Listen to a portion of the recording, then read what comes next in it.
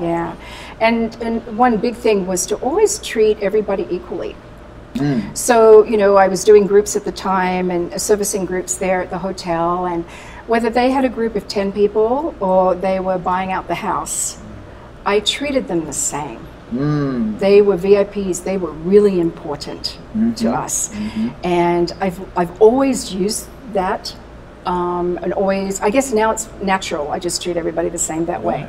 And I've never had any challenges with any of that along the way. It's always worked out really well for me. Wow. Because everybody brings something to the table. Right, you that's know? true.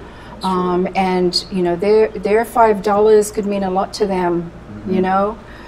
So I think it's appreciating what you have and appreciating the people that support you.